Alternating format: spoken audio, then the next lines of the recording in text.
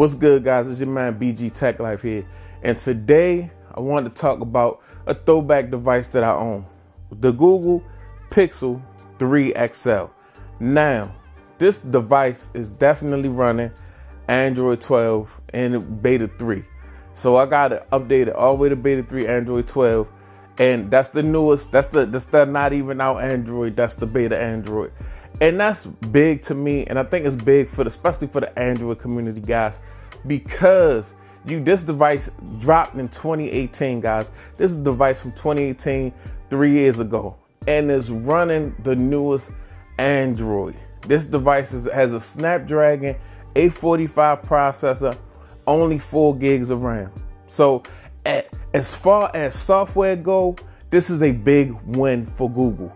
For this device to be able to run the newest Android, be this underpowered for, as far as compared to the flagships that are coming out now, speaks a lot on what Android is doing with their software and how the optimization is starting to kick in, guys, because I have the beta software, and yes, there's some kinks because it's a beta that have to be worked out, but it is running the beta smooth, guys. So this is definitely an update on how my Pixel 3 XL was doing in 2021.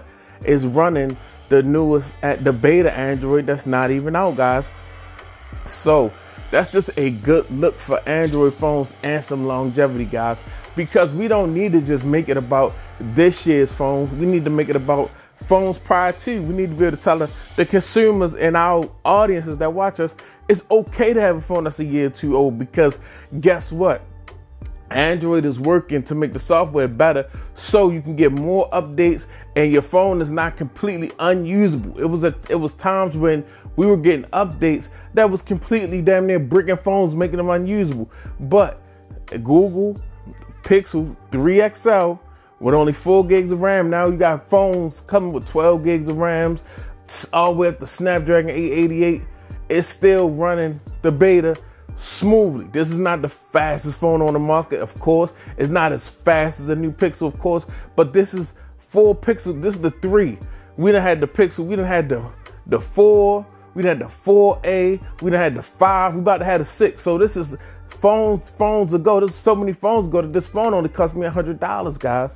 So it's a great job to Google, because when you have software, when you have the newest beta software and you still having it on old phones, yes, that was Apple's selling point some years ago, but now we're doing the same thing over here on the Android forefront, guys, which gives value to older devices, which gives us time to actually get to use our devices and really take in our devices, guys. We don't always have to be on the newest device to get the best out of Android, And I just think that's really important. As far as this device go, it's been performing fairly well with the beta on there. Like I said, there's some kinks that need to be worked out. I cannot sit here and say it's the device's fault because we're using beta software, guys.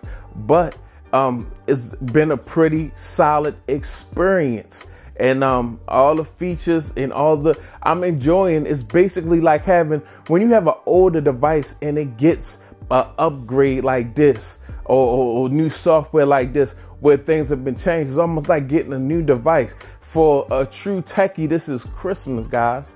So yeah, I just wanted to really reiterate that, because we just go sick. If it's not new, we're not worried about it. If it's not what's coming out or what's just came out, we're not worried about it. But now we should be able to, take this time to really look back at things and say, wow, Android is really giving us a couple phones of use. You know what I mean? Like Google's been doing this, but hopefully all manufacturers follow and give us the older devices are able to run, the software is optimized where it's able to run on these older devices, and we don't feel like we got to run to the store every year, every 2 years. We can kind of like depend on these older devices to be still capable of performing to a certain degree.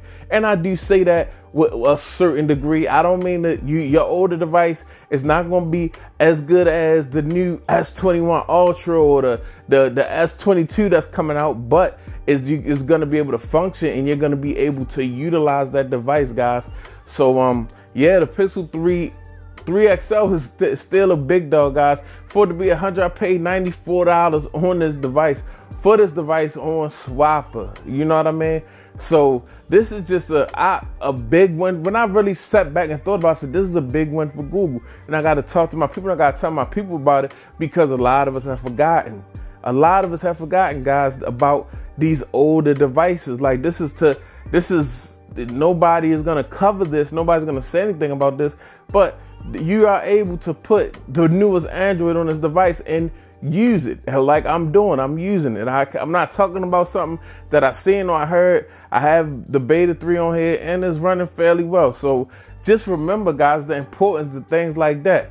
That's one of the reasons that a lot of people stick to the Apple ecosystem, because they know that the iPhone 8 Plus is still getting updates and still getting iOS 14 or 15 or whatever. So on the Android side, it's important that we get to that point, guys. But yeah, I was just excited and I had to let y'all know, man. This is your boy BG Tech Life.